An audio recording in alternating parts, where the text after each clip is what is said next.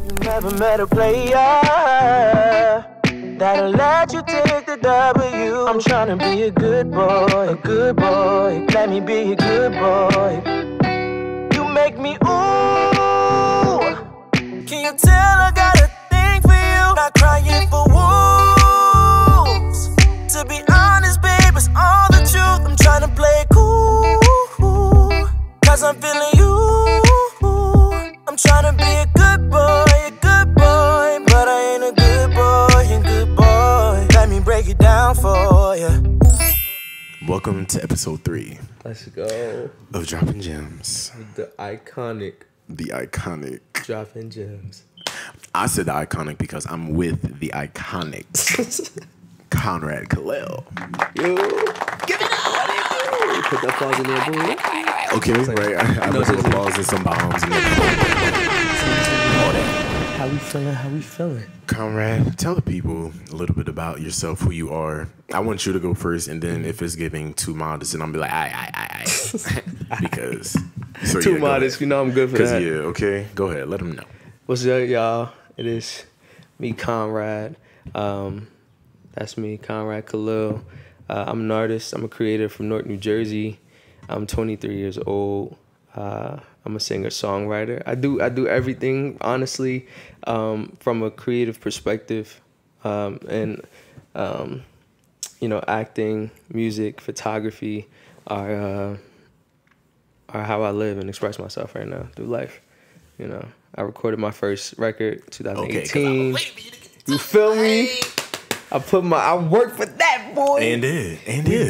We did that. We had mad fun too. Julian was in the video. Yeah, that video, wow. You know what's crazy is that it seems like it just happened, but it kind of is long ago. But I'm like, damn, like when you really think about it, I'm like, yo, I remember every detail of that day. Yes, I think that's the thing. It's like I remember it so vividly. I remember every detail. A music video, like. And then the release when it came out, it was ridiculous for weeks. Yeah, we're gonna get into it. Actually, yeah, facts. Yeah, we're gonna get into it now. This is going to be. I know this is your first time. You know what I'm saying? I know you're familiar with the show, but I'm not really gonna tell you what the stories are. We're just gonna flow. Boy. We're gonna start with my favorite segment, the best segment, the most. I guess you could say the most positive if you want to put quotes around positive, but it's we love to see it. Mm-hmm. And this week, starting off, and we love to see it, is Cash Money, Young Money Records. Make some noise because they gave and paid the rent worth of $225,000 for New Orleans residents. Wow. Yeah. In the wake of the health and economic crisis, the label's founders, Birdman and Slim, donated over $225,000 to Forward Together New Orleans, the nonprofit organization that provides resources to protect New Orleans during this pandemic that we will also be addressing. I don't want to go back. Okay. Like, we get closer to the end. Okay, yeah, I don't want to get in. We're not going to end on that, by the way, y'all, because I don't want to end it on a deep. Fact. You feel what I'm saying? Yeah. But yeah, I'm here for it. We love to see it. We love to, especially these rich celebrities. I'll be waiting for an opportunity for them to open your purse.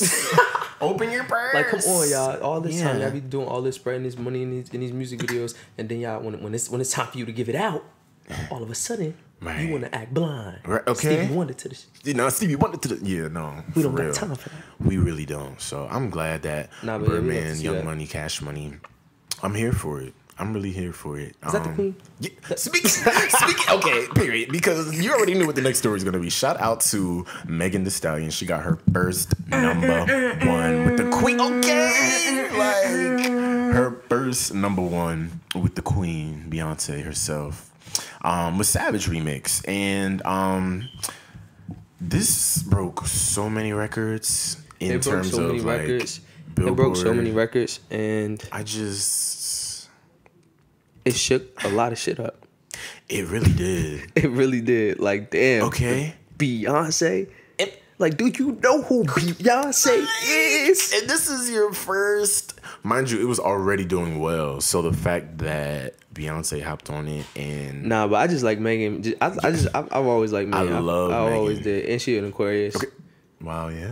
Yeah, so That's her right up energy your is alley. always like spot on for me. Like, Yeah, y'all. like you- especially you as a see female Aquarius, it's Okay. like, okay, you know, I don't know too many female Aquarians. I love all the I female maybe Aquarians. know that I know. like 2 male Aquarius, honestly. I don't really know that many of y'all. It's the female Aquarius that hit, I have to get in. I know one. but the male Aquarius is Shout out to Jess. we a different type of breed. Not even gonna lie. Okay. It's like, nah, I just took it there. Look, okay. Anyway, shout out to Megan and Beyonce, because like we were saying, the song was for charity, and they raised $756,200 for charity. Period. That's almost a mil. Yeah. Okay. They almost raised When $1 it cracks a million. mill, do you think Beyonce will be like, "Oh yeah, by the way, That should say y'all, something. thanks for listening to the Savage Dream." Like, she sent what? What? I think I was talking mad low, or I wasn't in the mic. Oh no, you're good. It looks like that. I'm gonna make sure you mixed and mastered. Oh, hi. He got nervous. Yeah. I was nervous, like, But no, I think she'll. I forgot what was I saying? that the song. Yeah, Beyonce and Megan almost got a mil. Yeah, almost gonna. I think when Raise when money. it gets to a mill, I feel like she'll be like, "Hey y'all, thanks for getting it to number one." That's one thing that I But do think was yeah. dope. The artists and all these songs, all their new records was going to charity or something. Yeah, I mean, as it should, because the government clearly doesn't want to distribute funds and help out, different states. The government and stuff. doesn't want to be the government. Okay, like they don't realize they work for us. Exactly. Like, anyway, the next, and we love to see it. Is 12-year-old. What? How you say this? I don't want to butcher his name. 12-year-old Keydron Bryant. Yes, he went viral. Keydron Bryant. Keydron viral. Yeah. I said Oh, viral. yes, that's the dude that was singing. Yes, he's saying, "I just want to live." I need that shirt. He's actually he appeared on the talent series Little Big Shots, and he's from Jacksonville, Florida. He's a young and upcoming gospel artist, and a lot of A-listers were getting into it. Janet shared it. Nas. I was looking in the comments. I seen Katy Perry. Let me go to his page. Let's get into his comments. Look, what he got going on? Look. Oh, that's dope. Not when I clicked it. I thought that said Kobe Bryant. I thought because you thought you did. I was thinking the same thing, I but I want to say it. hold on. If y'all don't log out of Kobe and still, they was about to rile me up. Because I was about to be like, who? You know yeah, what? that's gonna rile me up. Nah, Because I don't got the time. rest in peace, Kobe. I don't. Yeah, the show Nah, wasn't. but shout out that it really did look like that though. You know Yeah, when you look at yeah. a word real quick, Okay, and you be like, yeah. it Child, was I had to really move my bangs. I had to move my bangs and say, because I know they lying to me right now. Okay, look, he got candy. Okay. Who? Don't do candy for Real Housewives of no. Atlanta. You know, not who. Ah. Who else he got in here? Jacqueline Carr, Katy Perry. Oh, you want to know something? Katy Perry came on Shuffle the other day.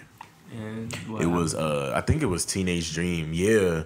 And I was just thinking about like how iconic that album was. Like she got 5 number ones off of one album. Hey, Feel like I'm living a teenage dream. The way you turn me on, I can't run away. Don't ever look back. Don't ever look back. I said, you better go down the scale. Look. It's like, sing, Katie. But anyway, yeah, shout out to him for singing and, bringing some positivity to the TL. Yeah, nah, his video, I really felt that. Yeah. I don't know why people has like negative stuff to say. We ain't even gonna focus on that. We but it's not. just that, like, come on, like, do y'all understand the times that we in? Okay, And this like- young brother over here singing his heart out, talking about, No, for real. his experience right now, and people got something, negative to say. It's like you can't never please. The internet is a gift Yeah. and a curse. We're actually going to get into a gift and a curse. Okay, say no more. I'm so glad you said that. Oh, by the way, y'all, just in case. What you about to say, yo? Because I don't know. Go ahead. Just in case, I'm gonna get close to the mic. I'm gonna say this. I'm gonna say just in case it's anybody out there who likes ASMR videos. Oh, wow. Yeah, we can take it. I'm just gonna take a sip real quick. But no, this iced tea is really hitting. What you got in your cup? You all. When I tell y'all, Conrad had the mic in the cup. Like, a nigga looked like he was trying to drink the mic. Wait. I said, what is going on over there? I'm mad now because it's all gone. But all right. Yeah, I mean, I feel like people enjoy the ASMR. Even, like, I'll be looking at the ones where they be typing. Oh, yeah, thanks. The keyboard with the nails. Okay, well, summer's looking pretty promising for you guys and gals and those who are unsure that want to go to Disney World again, because Absolutely on July 11th, their Magic Kingdom and Animal Kingdom will be opening, and on the 15th, their Epcot and Hollywood Studios will open. So this is Disney World and Disneyland. I don't think I'm gonna just be jumping out into. Yeah. Yeah, I'm not. I can't do the public spaces right away. Where's July? We end of May. We end of May, June, so that's July. About, so that's about a month. That's about a month. Month between. That's a month and some change. Yeah. But look. But we was on quarantine for how long? Okay. But y'all could In a month. Right. Oh, yeah, Expect me to stay right in the house. Absolutely I don't even want to do a plane. Because that's where the most people gather. Are they stupid? Yeah, literally. Please make it make sense. At some point in time, you amusement got park, to. And got it's to. crazy because, like, the country and parts of the country, I should say, are not even reopening because of the cases going down, or it's like drastically, I should say, or like it's looking so much better. It's literally because we were making the money and they're not making money, so now they're trying to just shove us back into society. Like, I'm not here for that at all. But the fact that people, not that snicker. Because the people been acting up since mid quarantine, having parties and doing all that stuff. You saw that post that was like, I love how people in the East Coast just decided that the pandemic was over. That quarantine was over. They just got tired. I love how they just got tired of it. And they just said, you know what, y'all, we having a kickback this weekend. Like, no, I'm not gonna be there. And I went right there. And I went. Yeah, and I had you my did glove go to on. some gatherings, but you know what? I was clocking y'all. I really was, and I made sure that the masks was on. Stayed on. And did. Okay. And put that shit right the way back. And he put that right over. I showed it. And don't give a fuck. And don't. And I put this shit right back on. Oh. And then she put it right back on. Right back the fuck on. Right back on. Like, speaking of putting it right back on, 2 Chainz decided to reopen his restaurant early. And the police put that violation right back on, and they said, you are going to have to close it down, Mr. Chainz, because We are opening Disney World again. we are opening Disney World, but And we are that's not number opening your restaurant, which, I mean, it's like half and half, because half of me is like, y'all need to let these black businesses open. Y'all already don't want to give us our things and our proper, relief funds and all that. But then the other half is like, bro, we don't need to be killing our people off by opening up too early, especially in a restaurant. I'm eating at home. Yeah, I just think we should rock with takeout for a minute. Yeah. Like, just pick it up. Just go pick it up. Just call it in. It's quicker anyway. Why not? It's not Like, you why want to go not? sit down. It's like, I miss outside too, but I don't. I don't miss it that bad to be. I feel like I can't even eat off nobody fork right now. Like, I don't want your silverware. No, thank you. I'm good.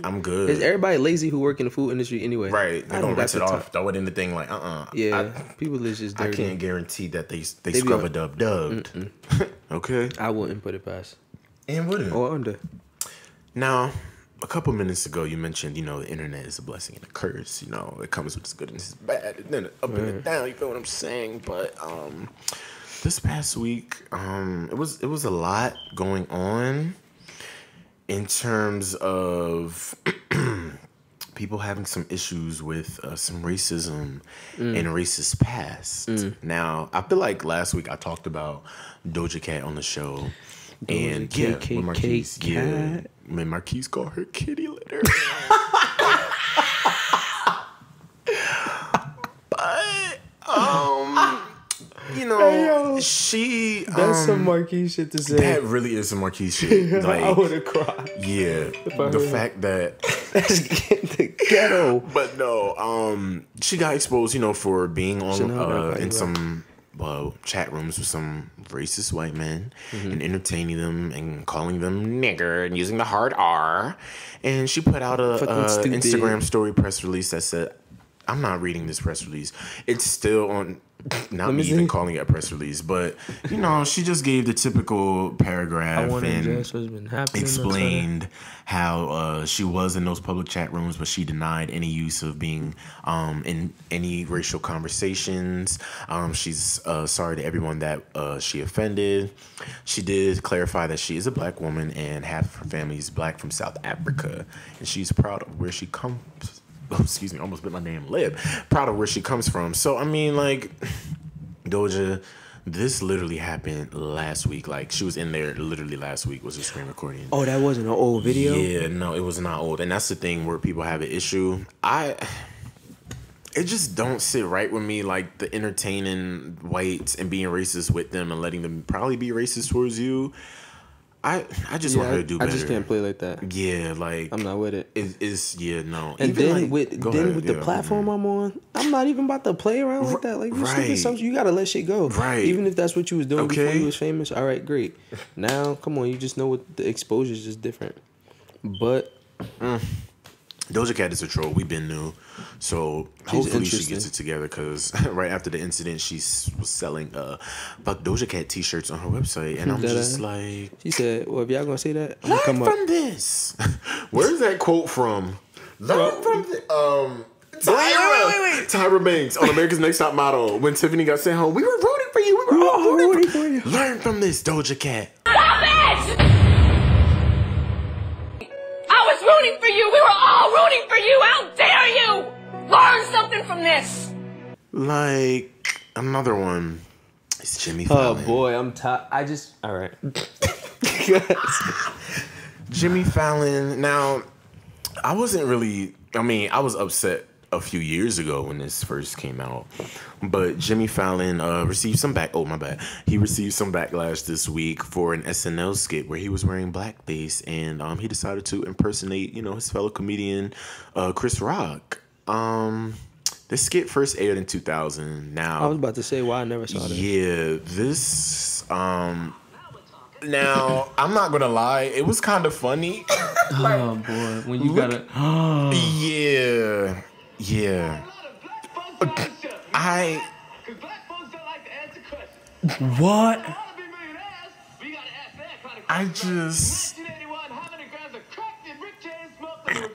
Excuse me. See, all right, because we supposed to be laughing because that sounds just like him. I'm not even accepting this. Absolutely not. No, it's not. It's not acceptable. I mean, it's funny because it's Jimmy Fallon, like comedian. It's funny but at the end of the day, Fallon, like when we get to the root, I just feel like I wouldn't have been comfortable doing that. Yeah. Like as a grown man, you know what blackface is. Yeah, like you know what. Like, come on. Mind you, this was in 2000. Like, and everybody just saying something now. Yeah, it's literally another half situation because it's like, okay, yeah, this happened in 2000. Like, at this point, where the outrage, like, so why bring it up? I don't know, like, if how. It was good that's a then. really What's good up question. now? Like, what's up? Like, I don't because if y'all greenlighted, if y'all greenlit this back in 2000, like, I already know y'all already had the outrage and the backlash because we know the history of blackface. So I don't know how this got brought back up. Yo, again. it's the people in Hollywood with the longevity. Yeah, that's getting it right now. There's a fire up under them for some reason. It's weird. It's like only the fuck Ellen. I know. Jimmy that's what Fallon. I'm saying. Like, come on. Like, what's up with these people? And I hated this for Jimmy, but he apologized. He said in 2000, while on SNL, I made a terrible decision to do an impersonation of Chris Rock while in blackface. There is no excuse for this. I am very sorry for making this unquestionably offensive decision, and thank all of you for holding me accountable. I guess, Jimmy, I just need everybody to just stop with the race. I can't even say stop, but I'm just tired of people being exposed for racism. And it's because somebody came up with that idea. Yes. And nobody said, maybe this might be a little controversial. Okay. So what's good in that department? Like, that train went off the tracks. Well, y'all's president Donald Trump again decided to use T.I.'s hit song "Whatever You Like" in a Snapchat ad. And the part where it says, where he's like, "Don't want nobody, don't need nobody." The Trump campaign decided to distort his words and go, Wait. I don't want Joe Biden, don't need Joe Biden. Long as you got me, I don't need Joe Biden. When I tell y'all, no, because I was trying not to laugh. No, but I said, yo, I got. If I heard that, I think I would have really laughed at that. If I heard that in real life. But honestly, like, what makes this man who calls us thugs think that he could just use our? Thank you, because that's going to be next. Of course, T.I. and his team put out a statement, and they said it goes without saying that T.I. would not in any way ever support this divisive president, his policies, and destructive propaganda of Trump. The people of our country deserve far better than this. Ooh, that was a read. They basically said they are taking his legal team and media partners are already moving forward expeditiously to block this unauthorized use and set the record straight in no uncertain terms. I know that's right. They said, I don't know who told you to use T.I.'s song or our client's song, but if you would have asked, it would have been a no. Okay. And that's how we come in. Now, we're gonna get back into Dump. Is that Karen? No, this is not Karen. This is actually Jennifer, and she is a Twitter star from this past week that emerged from the scene of a Minneapolis Target that was looted. Now, during these protests over the death of George Floyd, which we will get into, who, by the way, as we know, died by a police officer murdering him by kneeling on his neck for 9 minutes. But this woman that we are talking about in this moment, yeah. She's identified as Jennifer, and she could be seen in the video sitting in a wheelchair and blocking people, mostly black people, because the white people that were in the video, she let stabbing them, right? She let them, just walk free. But the black people, she was trying to stop them, and she was stabbing them and stabbing at them. And they ended up spraying her with a fire extinguisher and projecting different objects at her to try to get this knife out of her hand. As soon as they hit her with the fire extinguisher, something went flying. They didn't waste no time. She got her They wanted ass to get her out the plain way. and simple. After she says they tried to give me milk, but my eyes are just watering. Okay, they tore her up. Yo, oh my, yeah, we watching it. But look, rightfully so, because for one, she was wreaking havoc out there, literally wreaking and then talking havoc. about some trying to play victim. Okay, no, you was outside that Target doing the same thing. That's the brand of the Karens. They love to wreak havoc or be problematic, and then victimize and then want to retreat when the tables turn. Okay. No, come back, Karen. Come back. What was that? I thought you had a knife. Yo, what's up with you, Karen? Oh, right. So they got her right together, and come to find out, she actually was able to walk, and she was wreaking havoc later on in the night. She was able to walk? Yes. So all right. There's another video posted a few minutes later that said she was also following up on her stabs, and she was walking. That's her right there. She was walking? Yeah, and look, and walking right back to the wheelchair. I don't know. I need Jesus to swoop down and just do what he does best, because this is getting out of hand, and I'm just tired. It's like living in a movie. I'm just so tired. It's like living in a movie right now. It's like, what? This is real? Now. Oh, boy. Conrad's reacting to the article of actor Shameik Moore, who I think he voiced a Spider-Man. Yeah, he voiced a Spider-Man. He was in that but he's show. also on this Hulu show, Wu-Tang I know I could read, but what's that word? Mini-series. See? It was the lack of hyphen for me. That's a mini-series. What you thought it said? Minerals? You know a hyphen is supposed to go there. Don't play. Mini-series. Thank you! I said, what? Child, anyway. You don't know him from nowhere else? From who? You don't know him from anywhere else? No. You don't remember that show with Jaden Smith? The Get Down? I think Shameik Moore was on he Get was Down. in there. See, I started watching that with somebody, but I decided to not continue. So yeah, it just wasn't going to be revisited. You know, that's just how it is. It'd be like that. When you start, it's just like I'm not revisiting this. Yeah, no. So that was that on that. Take it but with you. he went on a very coon-like rant on Twitter and said, "See, I have a very strong." After the live? No, this was before the live. We're gonna get to the live. I didn't know it was 2 parts. Yeah, very much 2 parts. So he says, see, I have a very strong opinion that the black community hates to hear, but needs to hear. We need to learn how to deal with police and or racism because this is the part of the scenario that we have always failed to fix. We have to work on our community before blaming everything on racists and police.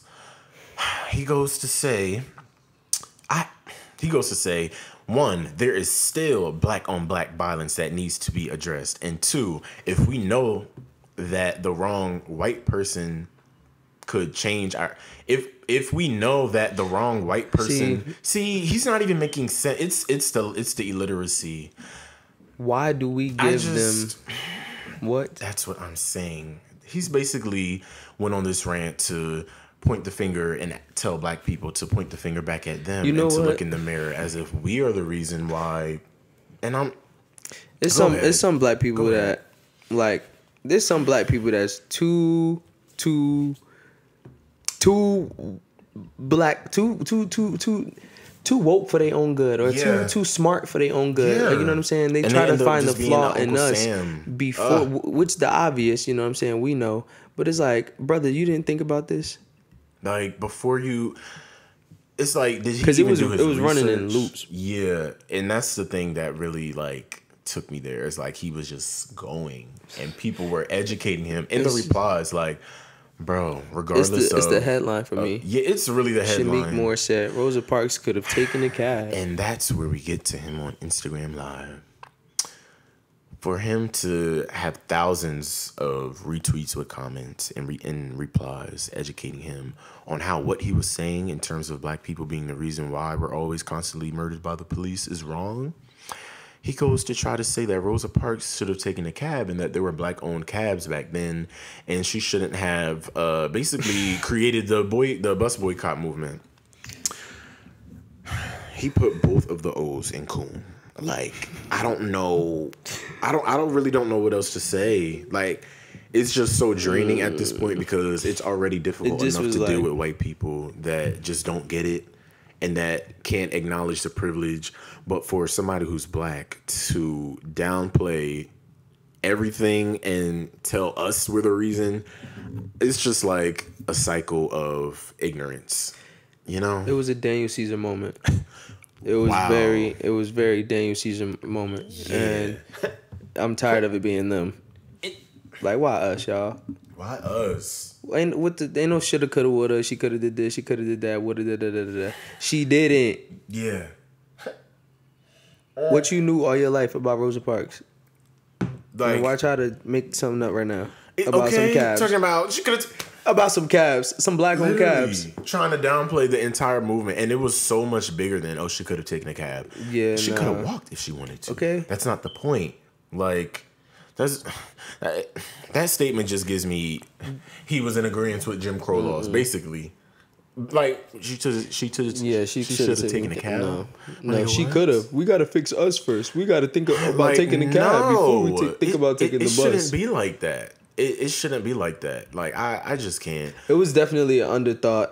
Yeah. It was a really good way to put it. Yeah, it was an underthought thought. Yeah. Under the thought. It was like under the thought of what could have been. It was a sub-thought of an underthought. Okay. It was a sub-thought of an underthought that shouldn't have left his. Yeah. And we're using thought very lightly. Very thin. Lightly. Okay, it's a very italicized quote around it, like all lowercase, Like, no, this is not. No, the font size is way like the font size is like 3. Yeah, because he wasn't thinking. Yeah, absolutely not. And in the midst of him not thinking, your president again was not thinking.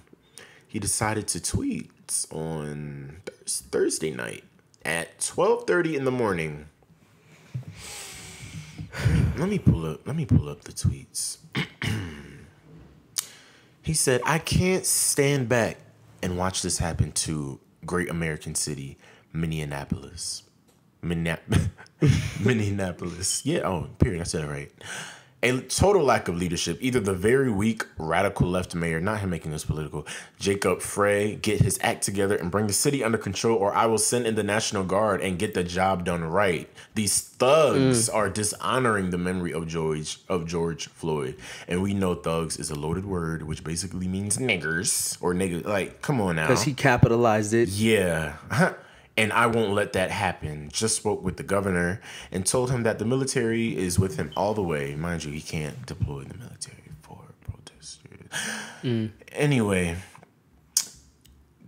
he said, when the looting starts, the shooting starts. Now, the significance and the backlash was very strong. But the significance of this quote is... It's notorious from the racist Miami chief of police, Walter Headley, from back in 1967, when he said the same thing. And this was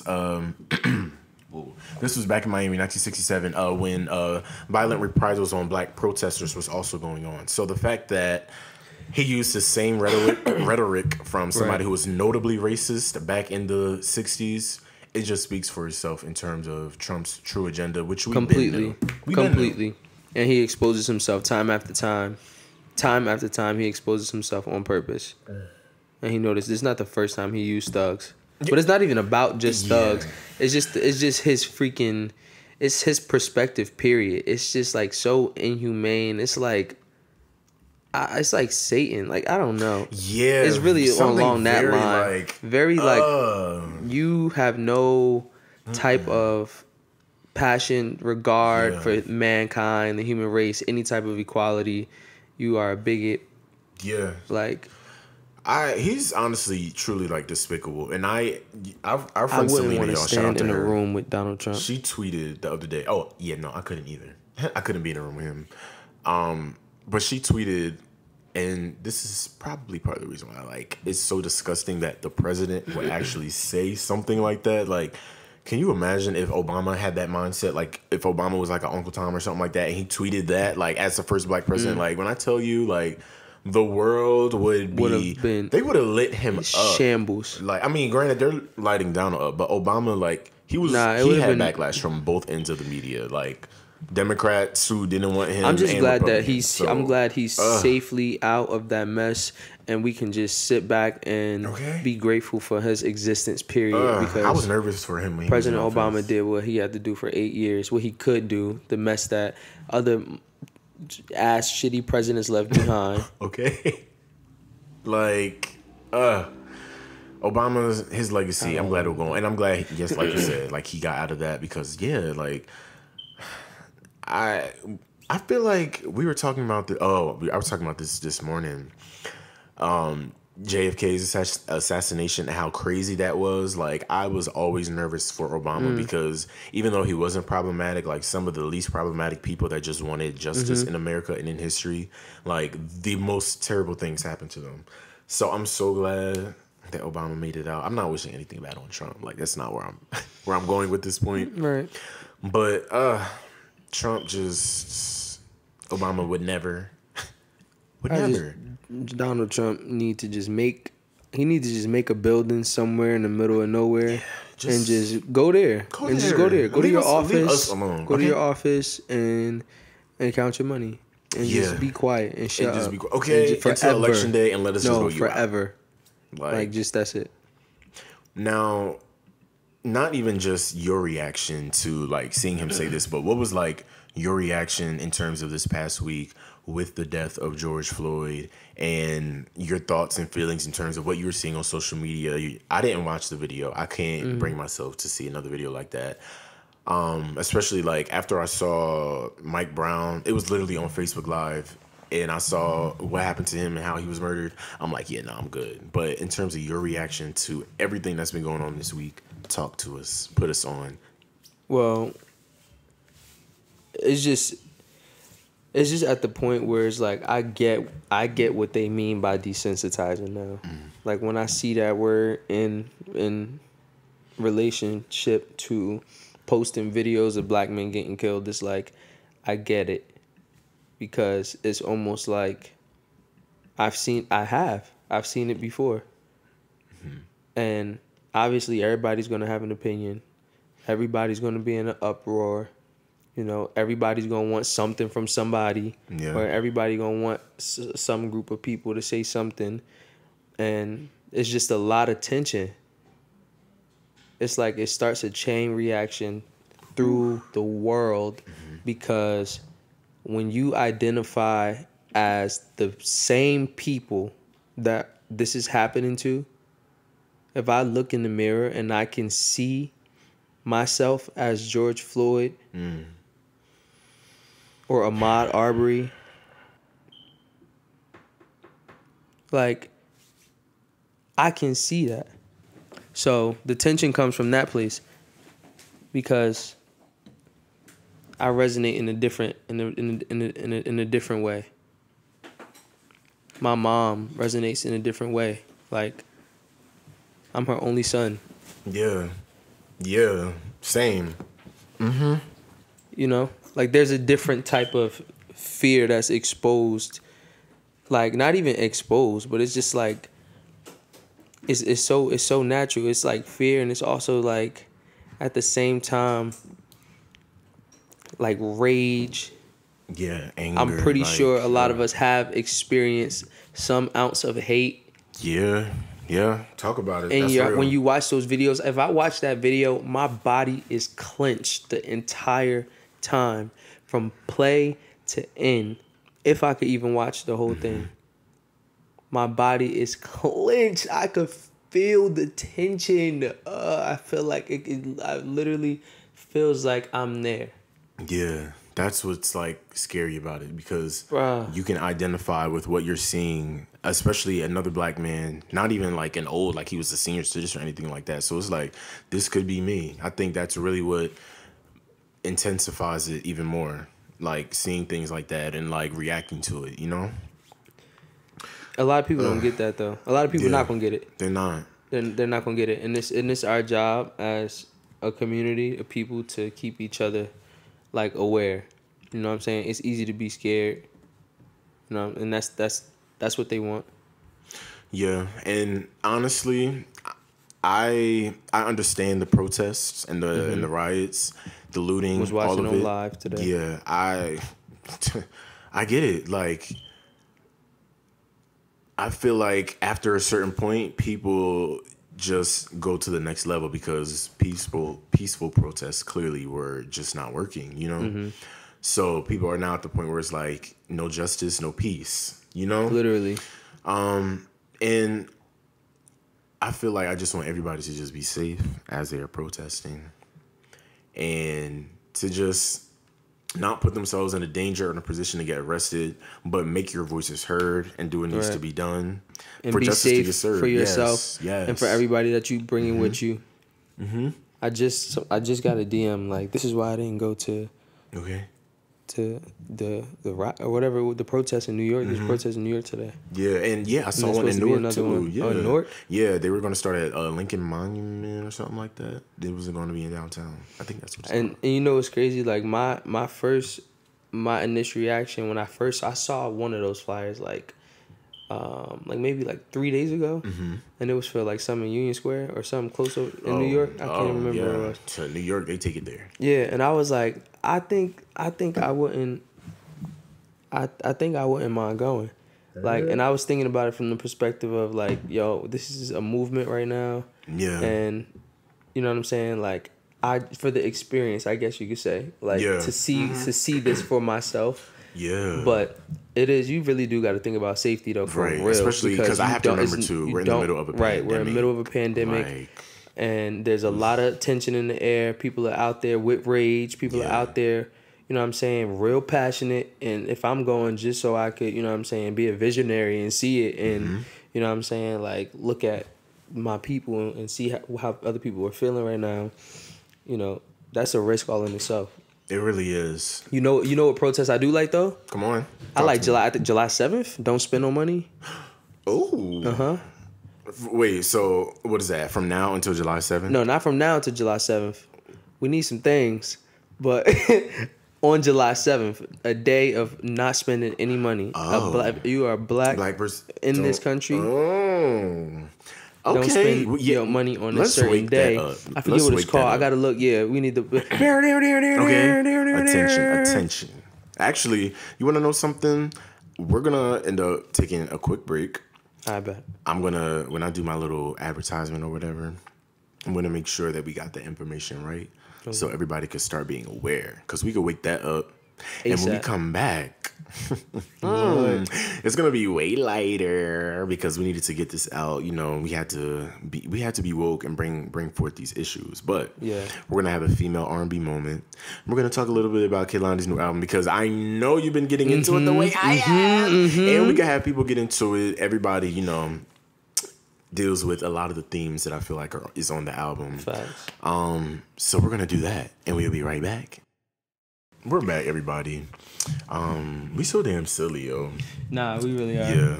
Conrad and I, if y'all don't know, I don't know why I didn't start this in the beginning, but we've known each other for like 4 years at this point. I met Conrad when I was in undergrad. Well, we were both in undergrad, but we were going to Kane University. And I met him on the Dougal patio. And if you go to Kane, then you know what the Dougal pad is. You know what I'm saying? Not now. But if you Kane OG, you Kane, because now they don't know about the Dougal that new pad. Kane, it's like they don't know about the Dougal pad. They don't know about the Dougal pad. They don't know about Sozio. I mean, they don't not Sozio. They don't know about Whiteman. Yeah, they don't know. They really weren't in the Whiteman Lounge. And Downs did not have no lit parties after we stopped going there. So, come on. Yeah, so I met Conrad on the Dougal pad, and his nickname became Conrad from the Dougal pad. Yeah. So, Conrad and I have been close friends like literally ever since then. Like we naturally just became cool. And one thing that helped us remain as cool definitely was, I feel like, our music taste. Because he got into what I got into, and I got into what he got into, and if he put me on to something, that it was of quality. You know what I'm saying? And Julian appreciates good music, like and good vocalists and good lyrics. So he'd be like, "Yo, did you hear this? Da da da da. Put me on. Yo, did you da da da? Put me on. I knew it was like this song." Okay. So yeah.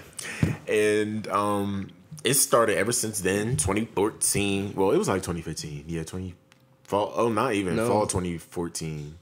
Or no, 2015. 2015. Yeah, fall 2015. Yeah, fall 2015. All the way up until now, spring 2020, and we got the beautiful Kehlani.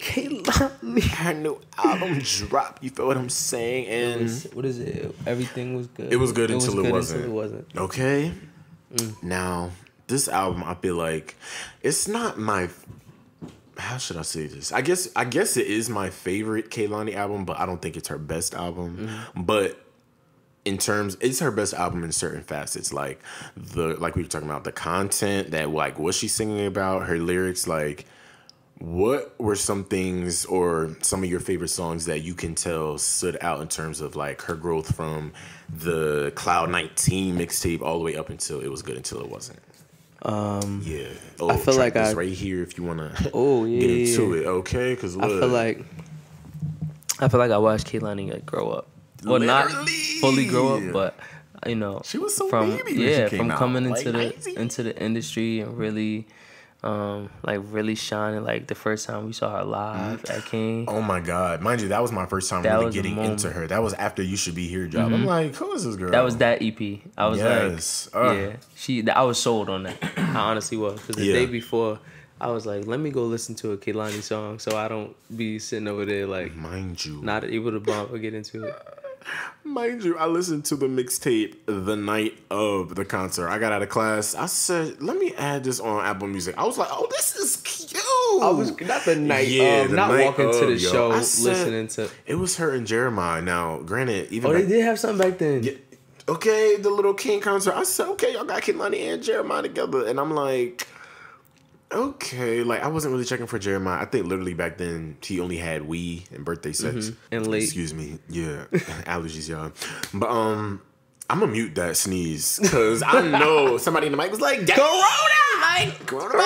Look, I had that on the first episode when my grandma took her sip and it went down the wrong pipe. It was like, Yo, that first episode hit. I love your there. grandma. That I love episode her was too. bad. Oh my god. Well, obviously, but Well, obviously, better. but yeah, like Kehlani really like that was a defining moment in terms of my love for her.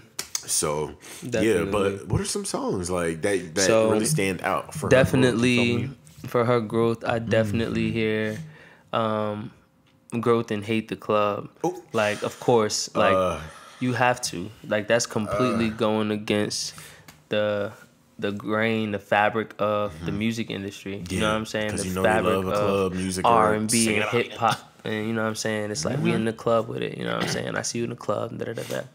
But to be like, you know, to be honest, like I don't really want to go there. I just went because you was there, and I just was trying to get with you. So if I had to go through the club to get to you, and I'm like, you know what I'm saying? I like that. I was like, there. so real, so real, so real. So I really like Hate the Club, and I think that shows a lot of growth. And they got Masego on it. Yeah, and they got Masego on it. And Up Late, or Ari Lennox. Up Late Again. He plays the sax? Yes, that's him on the set. Get into it. I didn't know Masego played the sax. Yeah. I saw him live at Afropunk. Yeah, he takes it I there. remember that. Talented. Nah, that song definitely hits. Yeah, I agree. Love Hate the Club.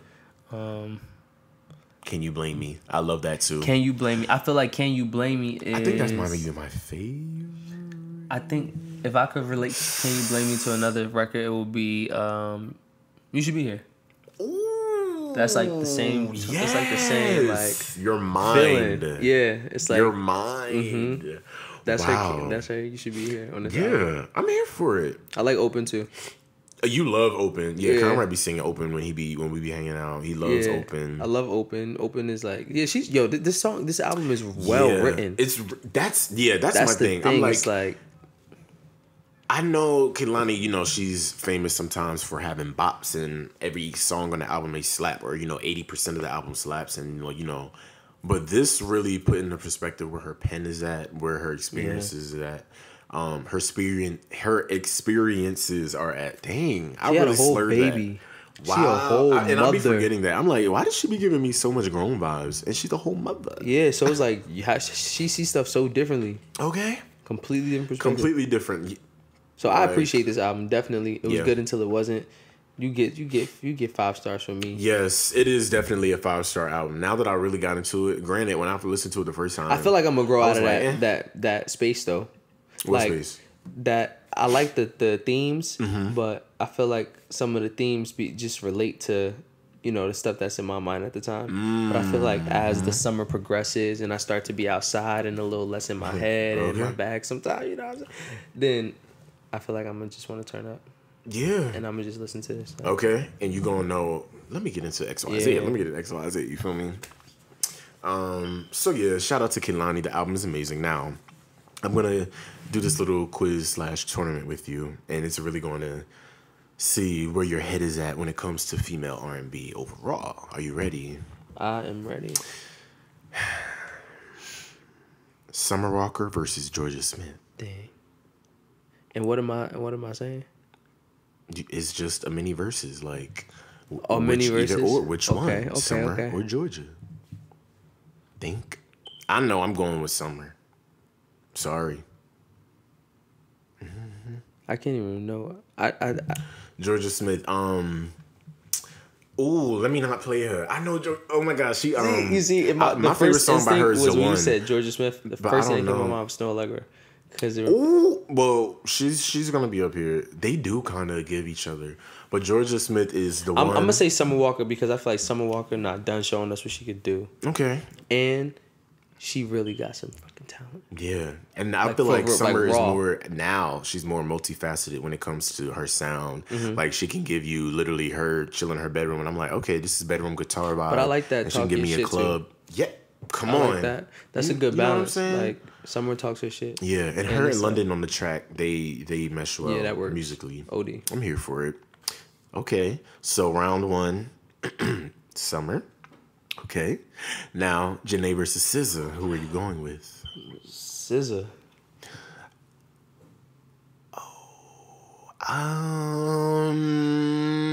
Okay. I'm going with SZA. I think I'm gonna go with SZA too. I'm gonna go with SZA. Yeah. I think SZA is definitely like in a lane of her own. Yeah. And she's from Maplewood, New Jersey. Oh my Come on. I'm from North New Jersey. Essex County gotta stick together. Like I'm always supporting SZA. Heard you. But Janae Aiko, she just, you know what I'm saying? She's dope. Janae Aiko is a vibe. Yeah. Like you can't deny that. Yeah. But she's not always the vibe. Okay, yeah, that's true. You know what I'm saying? That's true. Janae, you have to, I feel like, be in that certain type of vibe to really, I mean, she has her standout tracks where, you can just play it, but for the most part, Janae, she takes me to deep places. Yeah, she takes me in a deep place. Okay. She be like, I be starting to meditate. And yeah, like, okay. And I be you know like, what I'm saying? thinking about But it's everything. a moment in time for it. You know what I'm saying? But you throw some SZAs, like, I could catch a SZA vibe in many Anytime. different, I was like, I bet, heard you. Period. Okay. I fuck with SZA. So in that round one, it's going to be Summer versus SZA. We will be revisiting that. I'm going to give you time to think. Now, on the right side of this bracket, I have Ari Lennox versus Snow Allegra. Oh, no. I'm gonna go with Ari. But Snow's writing. I can't. I think I'm gonna go with Ari though. Yeah.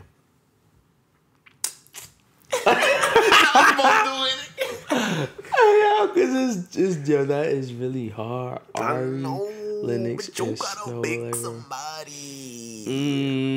Think about it. Ari feel Lennox like got is Ari Lennox I've been FaceTime, Shea Butter Baby, but Snow Allegra got I Want You Around. Whoa, Find Someone Like You, Toronto. Snow Allegra.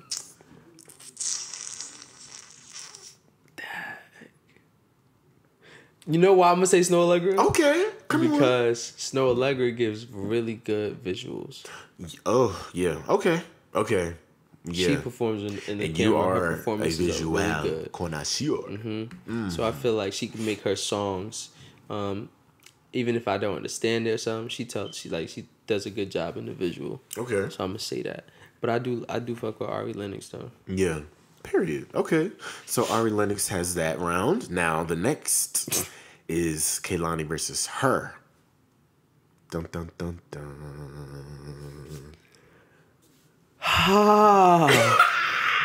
Dang! You Look at there, didn't I? I'ma do you dirty. Ooh, okay. Yeah. Oh. Come on, that's messed up. So I'm gonna say, oh. I feel like you're gonna go with Kehlani, child. You think so? Yeah, go with Kehlani. Just do Why? it, so I could go with her. What about her? Because for me, I'm gonna choose her because of the musicality of it all. Fun fact about me is I used to be in the band. I played in band in school from 3rd grade until I graduated. Wow. Like before I went to college. Played drums in the church, all that. Wow, I could you play music, play drums? Yeah, get into it. You feel me? I have a little gig. You play soccer. Where'd you find time to do all this? Literally after school, like I would.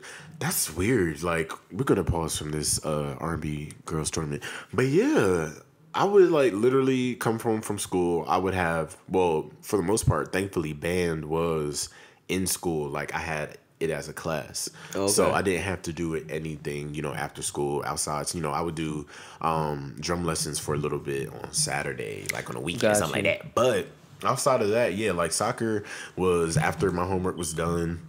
Or wasn't doing my homework, or I would do it, Oh, you was a rebel. Yeah, I was never a homework type of person. Like, I feel like I always finagled, like, doing my homework here and there, but I just felt like it wasn't. I was just a forgetter. I was just cool with. Oh, I forgot. Yeah, like it's fine. Like, I'm gonna get A on the test, child. All Like, right, I'm gonna do the next 5. That's stuff to do, yo. Don't got that. Don't come by my desk, yo. Don't got it. Like. But okay, so her versus Kehlani, you're going with. I'm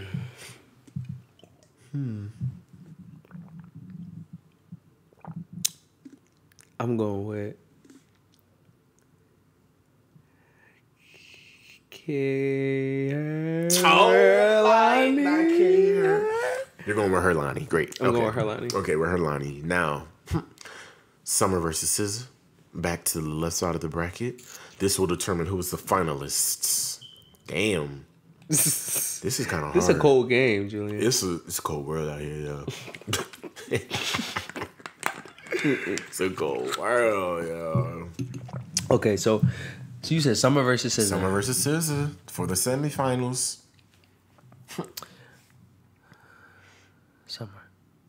Summer.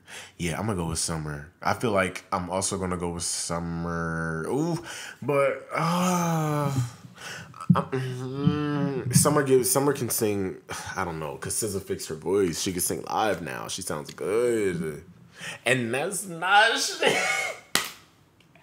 That's not shade, because Summer has always been consistent live. Y'all Come gotta on, see how I was let's looking at wake you that just up. now. Cause Well, let's wake it up. SZA fixed her voice and now she can sing live.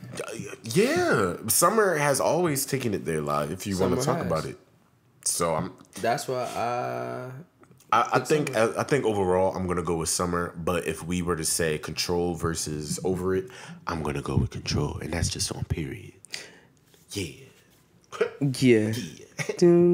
Sorry if I seem Like, even starting with Supermodel like SZA and ending with 20 something, like she just didn't need to be done with that. Yo, honestly, 20 something, 20 something is is unmatched. They're just not. They're gonna get it though one day. Yeah.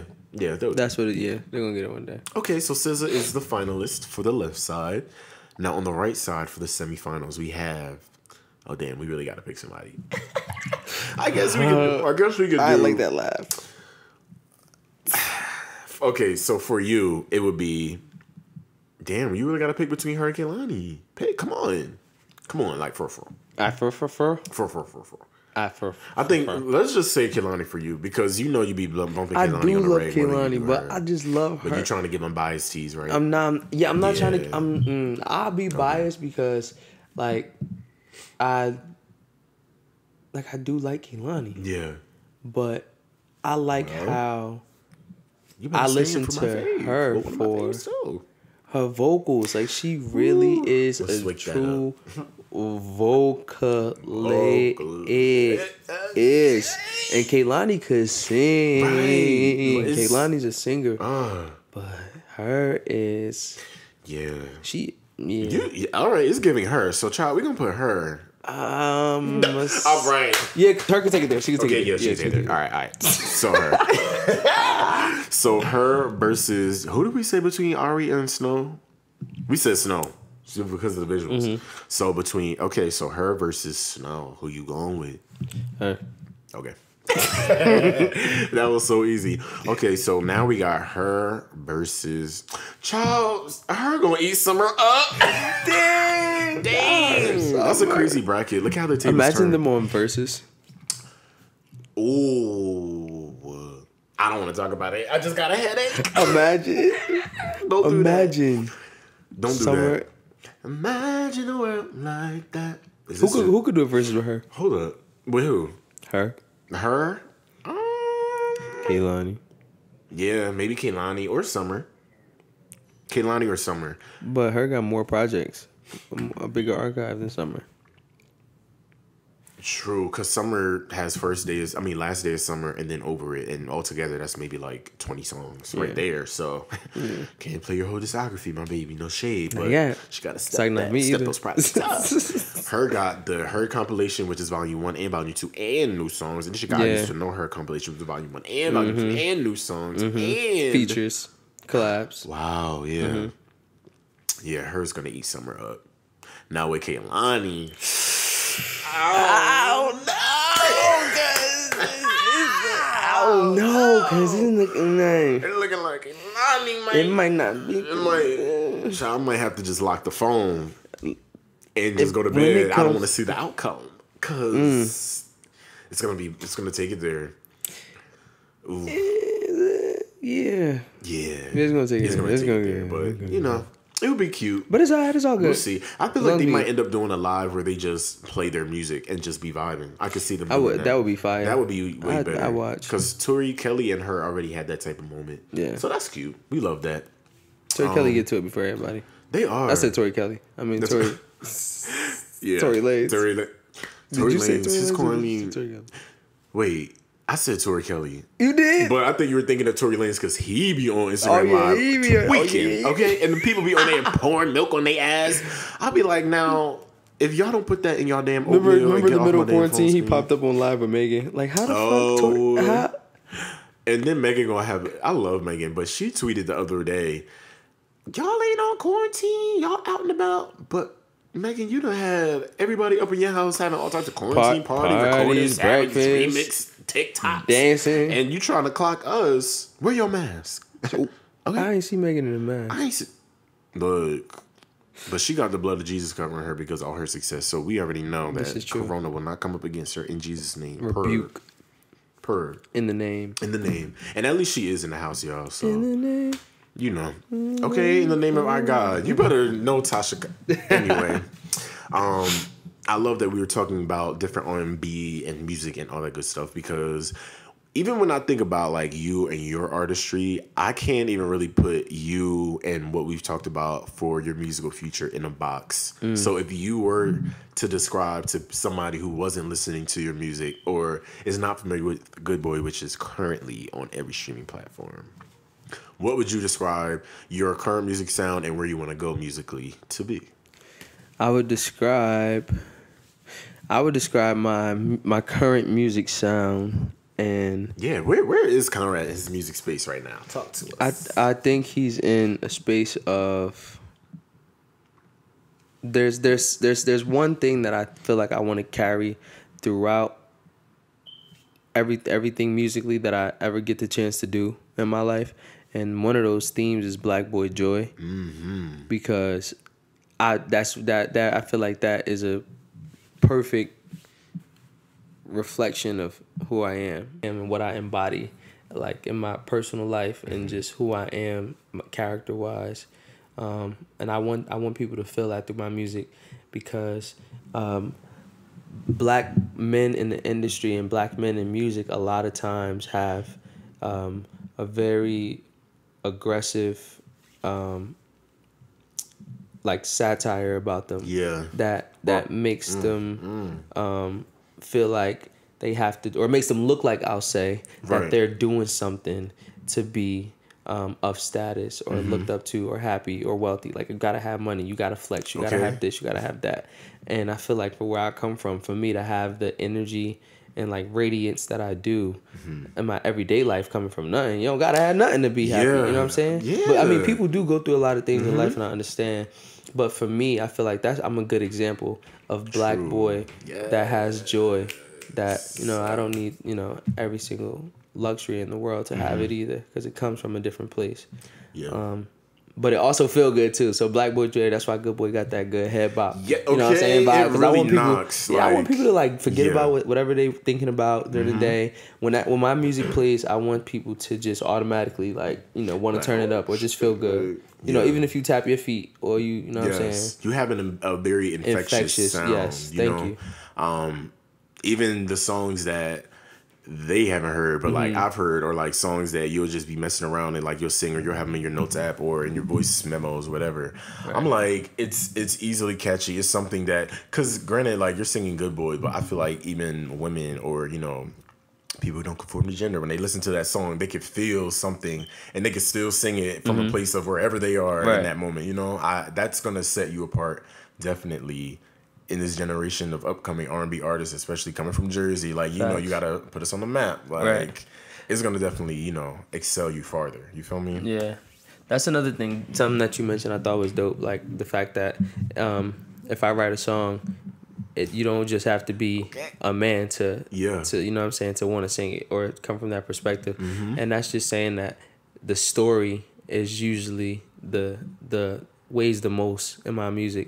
So the story resonates with so many different people because you could put yourself in the place in a story. You know what I'm saying? I'm not saying things to keep reminding you that it's not about you. You know what I'm saying? Like using, like saying, you know, this person or that person or this girl or stereotypical things is more so very detailed things, very things that you could actually follow along in the story, visualize for yourself and put yourself there. So it's dope that girls could sing the song, and clearly you're not a good boy. You know what I'm saying? And if you identify as a girl, you're not a boy. So it's like, the fact that you can sing it is still dope. You know what I mean? Like, and not feel like conformed to like you weird, or because you know how when you was younger and you used to sing a song, you used to change the word or the gender of the song. It's like why did we used to be so pressed back then? But like uncomfortable. Yes, yes, and instead of just living in the song and enjoying it. Exactly. For what it was. Just living in the song and just being there, like right there. Do you remember the first song you like wrote, or when did you start maybe writing your own songs? I do. I can't recall the first song I wrote right now, but I'm not gonna lie to you, it wasn't bad. Oh, like, okay. It wasn't you bad. Need to awaken that first song. But you know spirit. what I got? I got notebooks still. I got notebooks with old lyrics in them, and if I look at it, I'll hear it. I'll go back to that time. Okay. And I'll be able to sing it. But right now it's like, you know, I'm drawing a blank. But the songs that I was writing when I was like 12 years old, like they was decent songs. Like they were songs that like would be like I could sell to a artist. You know I believe, because even something Good Boy, simple. something it could be a as fun TV as show that, jingle. You know what I'm saying? Was going off back then, you know, and even now, like, I'm telling you, do you like hear I melody surprised first? myself. Wait, what did you say? No, I'm telling you, I surprised myself. Okay, I see what you're saying. Yeah, because if I was just writing shit, and I'm like, oh wait, hold up. Yeah, looking back, it's like, yo, wait. But I always listen to music for the words. That's why. And that's exactly what I was about to ask. I was going to say, when you're writing, even I guess you could say you can answer from a space of when you're writing and then when you are listening to music. Are you lyrics first or melody first? When I'm writing music, I am definitely kind of both. Okay. It's like the lyrics spell out as the melody is formed. But I think the words come out faster than the melody. Okay. Because after the words come out, I can shape it to the melody of the song. So that way it makes sense when you break it up. But this, like for instance, writing Good Boy, the words definitely came out first. It sounds talky. Yes. That's why it doesn't have a established, like, you know, melody. There's just a beat that keeps the pulse. It's the way you but ride. For the most part, Good Boy is like very talky. I'm gonna give you 2 options. Yeah, because the way when it first dropped, we was just using it in combo and it's like, I'm gonna give you 2 options. Like, okay. We could ditch the scene with me, you know. But then as it picks up, it gets there. But I think the words and the melody come out at the same time. Okay, words that's faster. fair enough. Yeah. That's fair enough. When, I guess you could say, when you're listening to other artists, are you the type of person that likes, I can't even really say in terms of specific genre, like, are you more of a soulful, or I guess for you, I've noticed, let me just start it off like this. I've noticed for you, you enjoy, whether it's a pop sound or a gospel song or an R&B song, there still has to be like some type of soul element to it. So when you're writing for your first album, when that thing drop, or your EP, whatever you want to drop first, do you find yourself looking towards something on the more soulful side, or do you find yourself looking for something like, okay, this is just going to be on some joy type shit? Like, I think I can't ever escape soul. Yeah. Okay. I can't. And I feel like the joy aspect is gonna find its way in there. Yeah. It sounds like you know some when I open my mouth to sing, no matter what I sing, I sound like a little black boy from church. You know what I'm saying? Yes, you have that like. I have that to it. that charisma. That's like, come on, I'm trying to share my joy with y'all. Okay, like, come on, you. And that's essentially what it's like in church. It's like you trying to get everybody to feel the same joy from the Lord that you're feeling. So that's how you sing. It's like real inviting. Like, come on, like, come on, y'all. So I think I can't escape that. And plus, I got a lot of like vibrato in my voice. Yeah, that just kind of like it ain't going nowhere. Yeah, real churchy. But it depends, because I feel like I break my the genres of what I write naturally up. So if it's something that's a little more, I feel like it'll sound more mainstream or radio. Like sometimes out of nowhere, I just come up with very radio ready tunes. Okay, like the lyrics come out and the you know what I'm saying. And I get it going, automatic. And it's like, oh, I could hear this on the radio. Okay. You know what I'm saying. And then sometimes those like songs that are radio ready, they end up being like a little more popish, like a little bit more like, you know, there's probably a lot of music going on. Okay. It's abstract. It's like, horn. Probably in my mind, I'm hearing horns. Okay. Probably Giving people drama. dancing. Yeah, real dramatic. You know, I'm so extra. And I'm also like a theater person. Yeah, like I grew up acting. Because you used to do that in high school. I was in shows in high school. Mm-hmm. I studied theater. I had acting class even in college. Yeah. So I'm very theatrical, especially in my music and what I'm writing.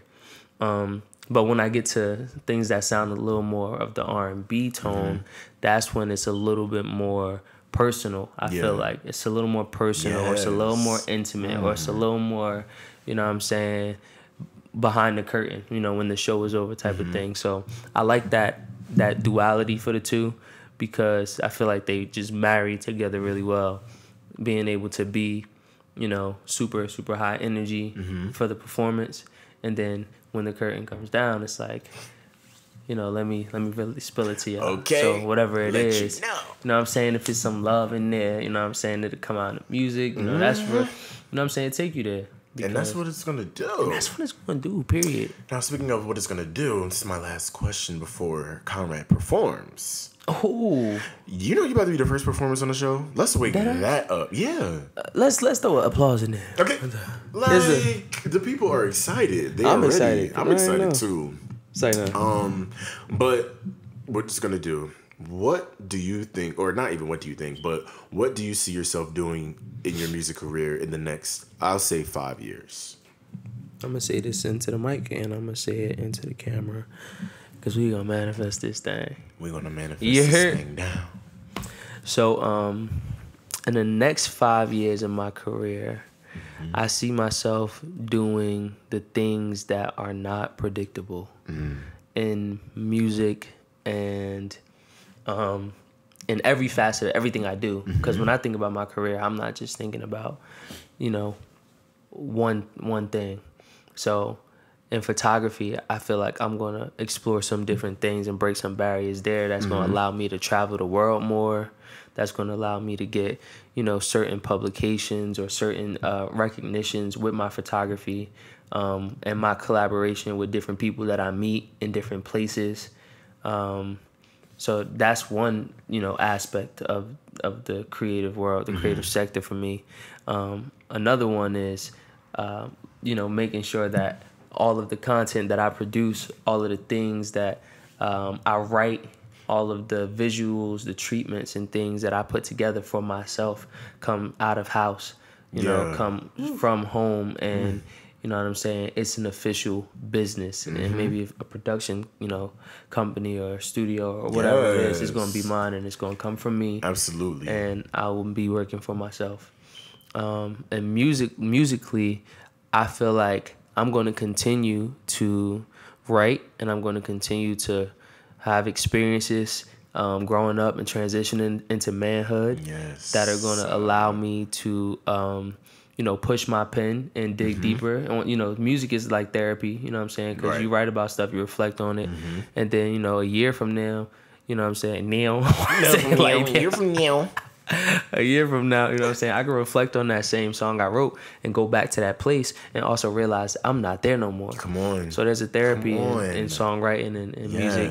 That's why I don't be in no rush to put music out, because it doesn't take away from me being an artist. You know what I'm saying? It doesn't take away from what I do and what I practice and what I embody every single day, whether people see it or not. You know what I'm saying? My voice notes is crazy. Okay. And I know that when y'all do hear it, it's going to be the right time. Yes. Because it's going to be my time, and it's going to be the moment that I'm currently still working for and working towards, and accepting the fact that things don't happen overnight.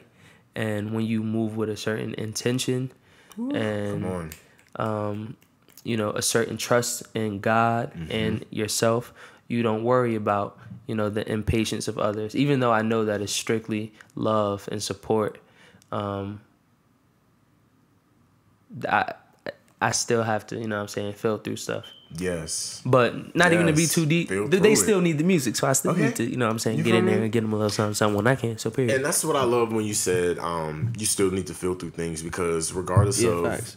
like you said, you can record the song and you're going to drop it when it drops. I think no matter the time when you first recorded it or when you felt those feelings to when the song comes out, the feelings aren't going to be invalidated. Right, and people right. are still going to be able to listen to your music and still feel that place that you were in, because either they've been there or they're currently in it, or they feel like they might be going there. So your music might be the thing that sets them apart and makes them realize, like, I either don't need this or, you know what, whatever you're singing about, you know? Right.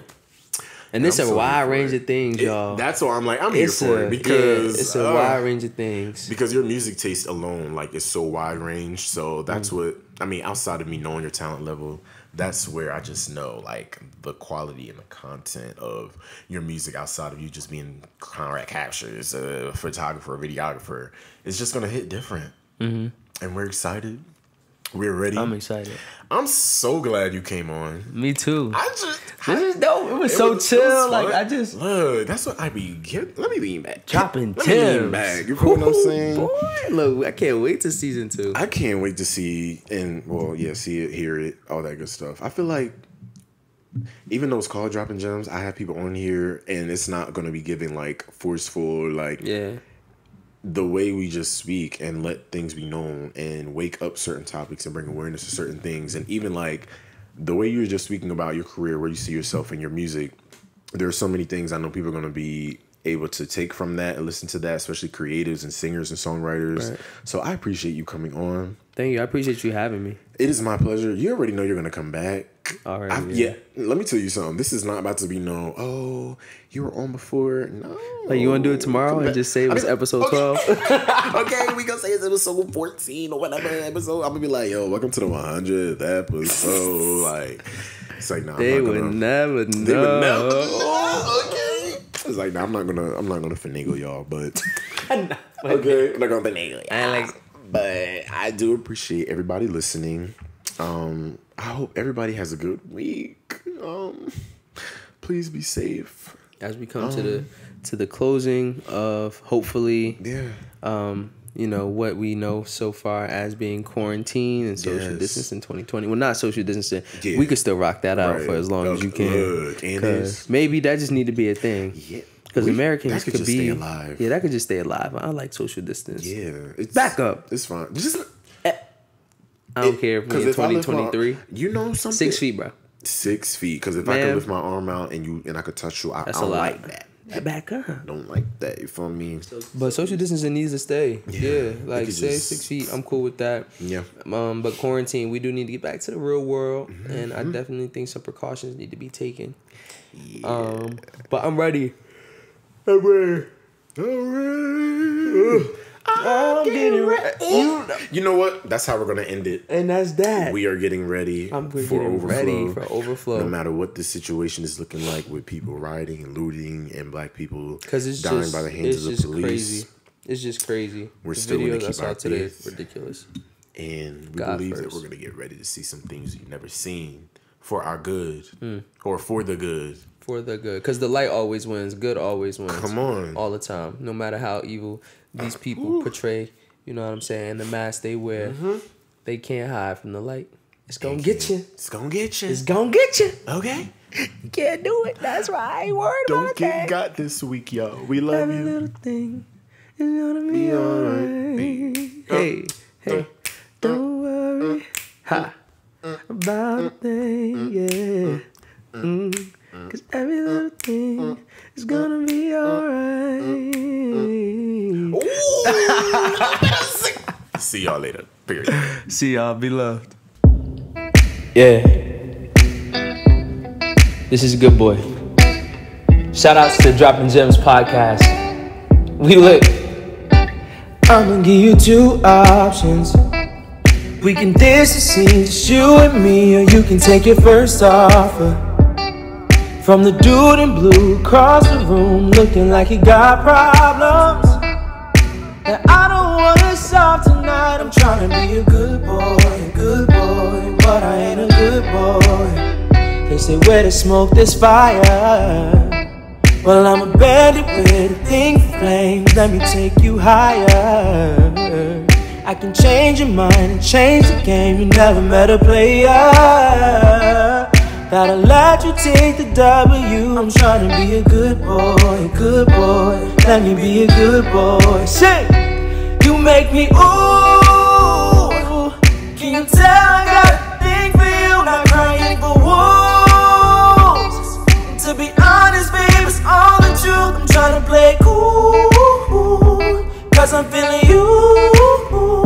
I'm trying to be a good boy, but I ain't a good boy. Let me break it down for you.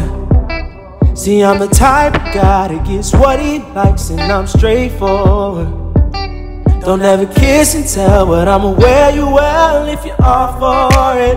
Hey, the pills red or blue, she said right. I knew that you're a good boy, but I ain't a good, you make me ooh.